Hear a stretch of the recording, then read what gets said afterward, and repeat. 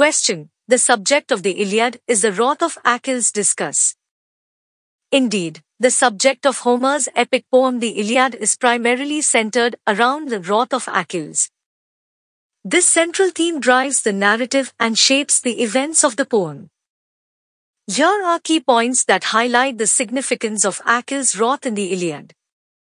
1. Psychological transformation. The wrath of Achilles triggers a significant psychological transformation in the hero.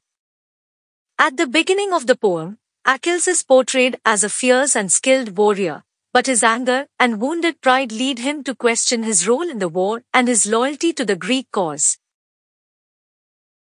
His withdrawal from battle reflects his internal struggle and a conflict between his personal honor and his duty as a warrior.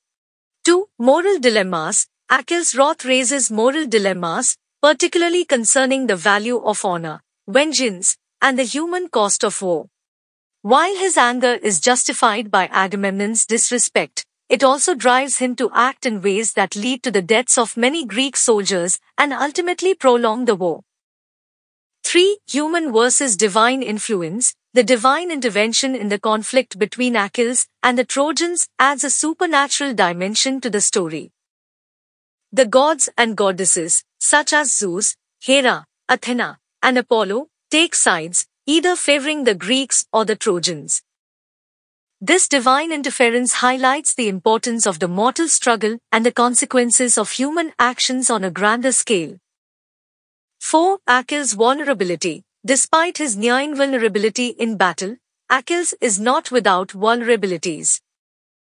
His anger and grief over Patroclus' death make him susceptible to the fatal arrow of Paris, guided by Apollo. This moment emphasizes the theme of human mortality and the limits of even the mightiest of warriors. 5. Hector's tragic fate. Achilles' wrath also plays a significant role in shaping the fate of Hector, the Trojan prince and warrior. Hector's death at the hands of Achilles becomes inevitable due to the hero's unyielding anger.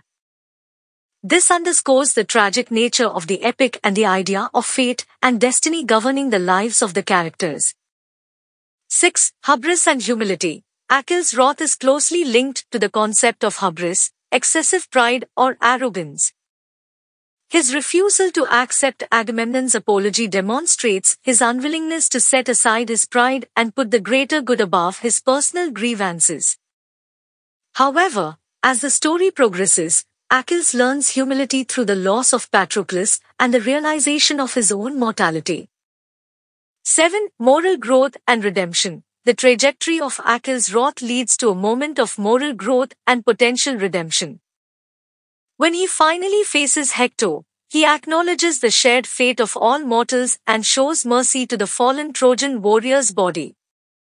This moment of compassion and humility marks a turning point in his character arc.